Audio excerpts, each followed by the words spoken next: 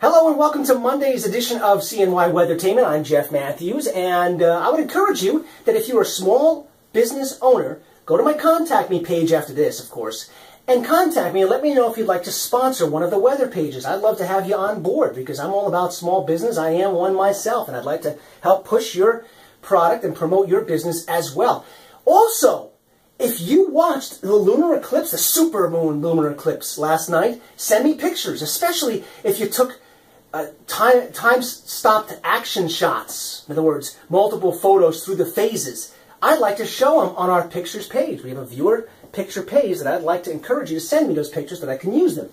The full supermoon eclipse last night. Now, it was a supermoon because it's closest to the Earth in its eccentric orbit, like an egg. Okay, it was closest to the Earth in this particular phase of a full moon. So that made it a supermoon. You combine that with the full moon and the eclipse, and boy, oh boy, many of us who saw it, just so happy that the cloud cover, especially the heavier cloud cover, held off long enough to check it out. A big thermal cliff is coming our way Wednesday, so there's a big temperature drop-off coming our way. For today, you just have sprinkles, and tonight you have sprinkles or jimmies, depending on what you like on your ice cream. But then a better chance for actual rain on Tuesday. Breezes are picking up today and tomorrow, too.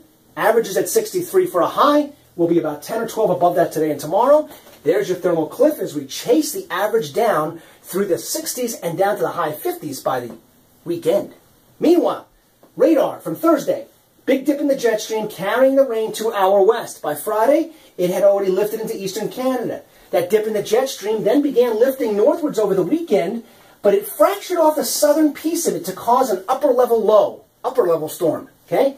That storm is driving this moisture slowly northwards. Now, as you can also see, it was heavier rain across Georgia and Florida, but now it's weakened to just pixelated, very light showers and sprinkles across the Virginias and now Pennsylvania, moving into New Jersey and eventually New York State today.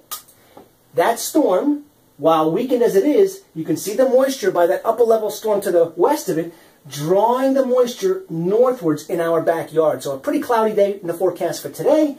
And as it combines forces with the cool front coming in for the thermal cliff Wednesday, the chance for rain will increase. So there's the moisture drifting northwards. Say bye-bye to that high-pressure system that guarded us for the weekend. A few sprinkles may drift in today from time to time or tonight, but as that storm lifts northwards and joins forces with the incoming low-pressure area across the Great Lakes, our chances of rain really dramatically increase as we get into Tuesday. Meanwhile, your almanac.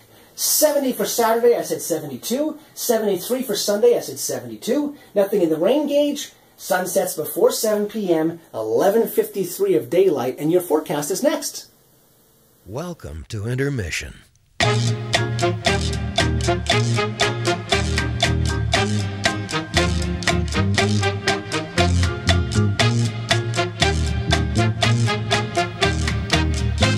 Yeah, Intermission.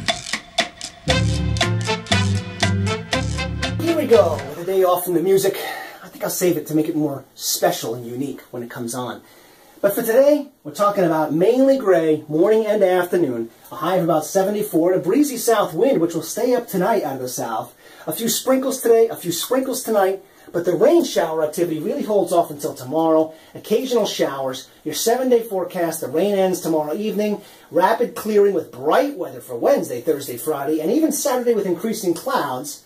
And then the cooler weather is combined with incoming rain, which will probably turn Sunday into an absolute washout.